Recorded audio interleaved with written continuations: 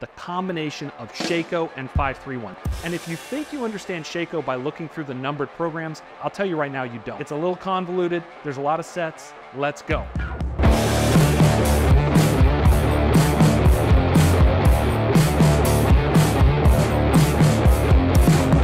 What's going on? Garrett Blevins here again with another interesting program. nSuns 531, which it's called 531. It's sort of like 531. It's kind of touted as this mashup actually between Sheiko style training and 531, which is just kind of weird. I'll be getting into that in a moment. You're going to see some interesting protocols here. Maybe probably things you're not familiar with at all unless you've looked at some of the Sheiko numbered programs. But before we get into that, it is sort of using this 531 style, but it's really just the third week of the 531. That's where you're going to have these single plus sets with 95% of like 90% as your training max that you're going to be doing and progressing off of that. Other than that, there's not this 3-week wave progression or anything like that. The deload schedule for this is kind of when you need it, every 4 to 6 weeks, so it's a little bit different. But before I get into that, I do want to talk about the combination of Sheiko and 531. So if you need more info on 531, I've got a video on it. There's a million videos on it. You can look it up. But basically the idea is you're working up on each of the main lifts, squat, bench, deadlift, and overhead press during the week to a set of 5 as an AMRAP. So you're trying to see if you can hit 5 plus on week 1, then 3 plus on week 2, 1 plus on week 3, which is why I say the week 3 protocol is here. The work up to those warm-up sets is so sub-maximal, it's almost not even worth considering. I cover that in the video on it.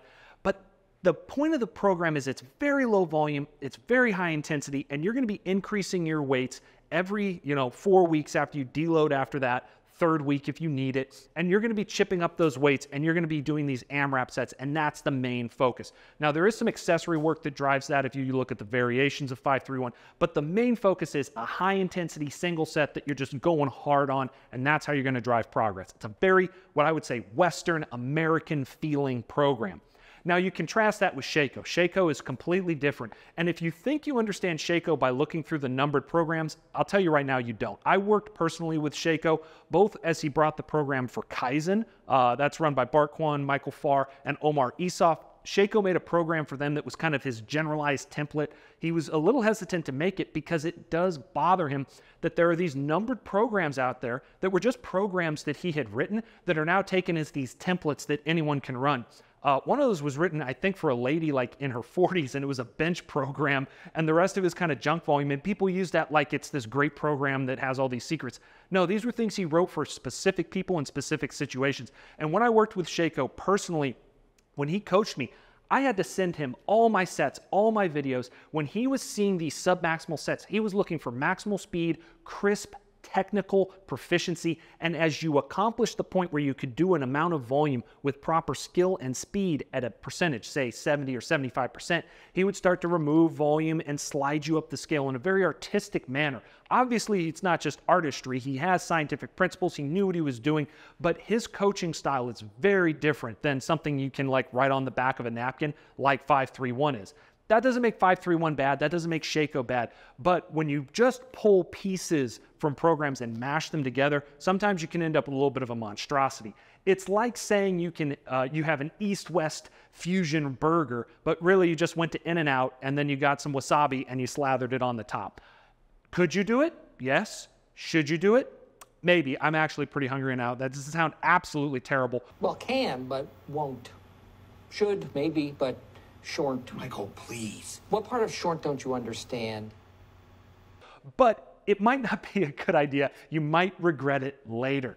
So, without further ado, I do want to say thank you to Evolve AI for sponsoring this. As a team, we got together and decided we want to review these programs. We want to talk about the principles behind them to spread some knowledge to people out there and help people better understand templates, but also better understand training. Evolve AI uses artificial intelligence to take the best scientifically validated training principles and provide those to you in an affordable manner that is going to be tailored to your specific needs and grow with you as you progress through your career. It's not just a template. There's not a one-size-fits-all. It's an AI system that's going to tailor the training to you. So if you haven't looked into that, if you've stalled out on templates, if you don't know where to go, definitely check out Evolve AI. But back to nSuns program, nSuns 531.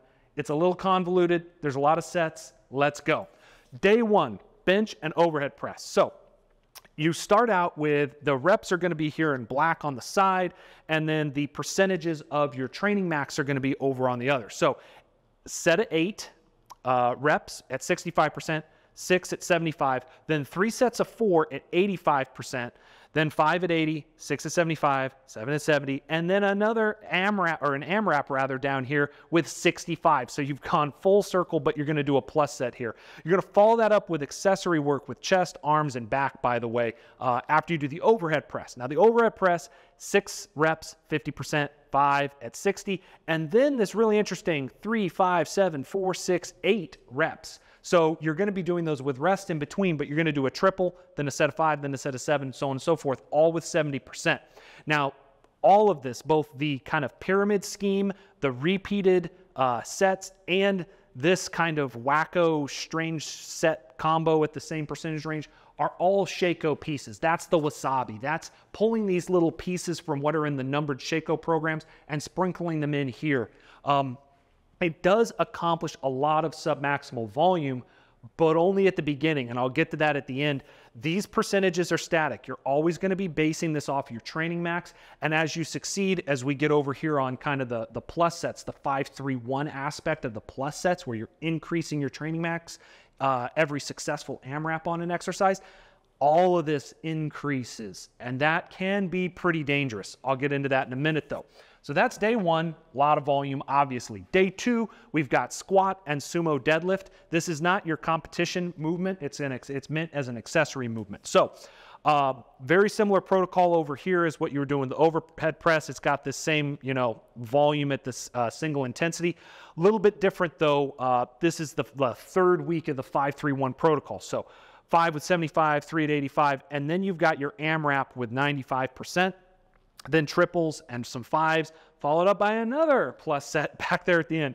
This is going to be a pretty brutal workout. That is a lot of sets, which again has that Sheiko feel of a lot of volume that is going to be over submaximal intensities. Now, it doesn't look submaximal, but again, it starts at a training max, so it begins at a submaximal amount, and it waves up and it waves down. That's the pyramid structure here, but it's still a lot. You follow that up with legs and abs for your accessory movements. Now, day 3, almost exactly the same. The only difference here is, you're focusing on your overhead press and then incline bench, and your incline bench rep is slightly higher, but, whoop-de-doo, who cares? Now, over here, I got really tired of writing out a million sets, so day 4, it's the same thing you're doing on day 2. It's the same protocol, except deadlift is your main exercise instead of squat. So you're going to have that plus set that you had here with deadlift, and you are doing a lot of deadlift volume. Finally, a program that's not terrified of deadlifts where you actually use the competition movement instead of just doing like 1 set of deadlifts for the entire week. No, you're going to do a heck of a lot more than 1 set of deadlifts on this program. FS is front squat. So you're going to do that for the same protocol. Day 5 is the same as day 3, which is bench and close grip. So those would go in here, follows the same thing. That's your bench plus set that you're going to do on that day to increase your training max. Other than that, they are the same. Your abs are back and abs on day 4, arms and other on day 5, maybe like some neck work, something like that. Now, for the AMRAPs, when you're doing your 1 pluses for the squat, overhead press, deadlift, and bench, if you get 0 to 1 more, so you're getting a single or a double, you're not going to add any to your training max. If you get 2 to 3 more, you add 5, 3 to 5 more, 5 to 10. I would say stick with the 5 with the upper body movements, maybe the 10 with the lower body movements. It's just easier to progress the lower body movements because they get stronger faster than the upper body ones, especially overhead press, but bench can get really sticky too. So just I would lean towards the lower end on that. And if you get more than 5 reps, 10 to 15 to the training max, that probably just means you're starting super low. Most likely you're going to stay in that upper range pretty soon. Here's the issue. Here, as I spoke about before, when you're adding this weight, you're adding it to all of the volume. It's not just the plus set that's chipping up each week. Everything in the program is rising with the tide of your training max. And this is a little problematic.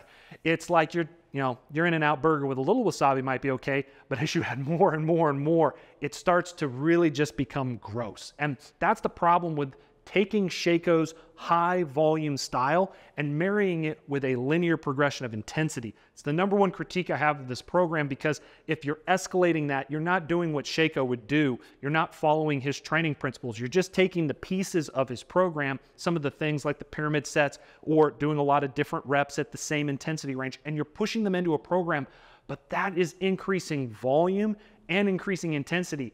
It's not going to work out well long term. However, if you're at the beginning and you can tolerate this and you're surviving it, you're probably going to make some really good gains. I think that's why this program's so popular, because my biggest critique of 5-3-1 is, where's the volume at? And if you just say, oh, the volume's that 5x10 afterwards, well, that's terrible and boring. It's called boring but big for a reason. This is not boring. This is exciting. This is novel. This is fun. This is interesting. But at the same time, it's not following the Sheiko system. It's just a lot of volume with sub-maximal intensities that slowly become maximal intensities. And so the fatigue is really going to have an exponential increase in spike, which is going to necessitate deload. So if you can sense that, if you can feel within your body and know when you need to take a deload, you'll probably be okay on this program and you can do it. There are a lot of other ways to do this, but it requires a coach. It requires some oversight to know when to pull out other things. Also, the AMRAP, the double AMRAP workouts, just like, oh my gosh, I would never do that. But if you enjoy hurting yourself and are masochistic and terrible, hey, maybe this is for you. This is on Reddit, right? So, hey, let me get into the sets a little bit here to show you what I mean. So you've got main movements, which I'm calling the main barbell compound squat, bench, deadlift, overhead press. Then you've got assistance movements like the front squat, the sumo, the close grip, and the incline bench. And I have total sets down here. So 15 plus 2, that means 17 total sets, 2 of which would be AMRAPs for squat. Same thing for deadlift. Finally, I do like this. I'm so happy to finally see some deadlift volume. I don't know that it needs to be exactly equal or done this way, but I am happy it's not this intense fear and aversion of deadlifting anymore on this program. For bench press, 23 with 3 AMRAPs, 23 with 2 AMRAPs on overhead press. This leads you to have more sets on your upper body movements, which is also the right call. You should have more lower body movements than upper body. I don't see any reason for that. I cannot think of anybody who is like, oh, my bench is just so amazing. I get so fatigued. I can't handle it because I'm so strong. No, everybody, the best benchers, they always do less lower body. It's just more taxing. It's bigger muscles. It's just the way it works. So I like the split here. I think the proportions are pretty good. And overall, I don't think it's a crazy amount of volume, given that most of it is submaximal, at least at the start.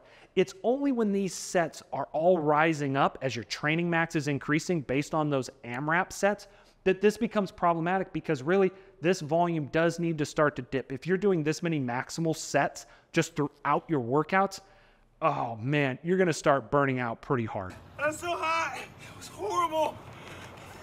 Oh, I'm going to die. I'm so tired. Everything hurts. And that's the main issue with this program. It's just the progression. To have this as a linear progression where it's 1 week, you're repeating it over and over again, and you're doing this much volume, it's probably going to beat you up. That doesn't mean that you shouldn't try it. There are lots of people out there, please leave a comment below if it's you, that have found success on this program. But if you are looking for something with a little bit more detail, that's a little bit more tailored, you're going to have to find another program, because this one just does not have the ability to manipulate and tweak it like you need to baked into the program. Now, if you just want to change it and do whatever you want to it, fine, but then it's no longer the program. In any case, that's my take on nSuns 531. Very interesting idea, very interesting mashup of Western and Eastern training philosophies pulling together high volume and high intensity, but at the same time, maybe pulling together some of the worst and the problems of those two worlds as well. So be careful if you're doing it. In any case, if you got to this point in the video, please take the 1 second it takes to like the video. If you're not subscribed to my channel, please, that hurts me. Do me a favor, subscribe, crying YouTuber over here. No, but it really does help out. If you like the content, that always is great. Leave a comment below if you've tried the program. I'd love to hear about your experience, and I hope wherever you're at, you're doing well. Blessings.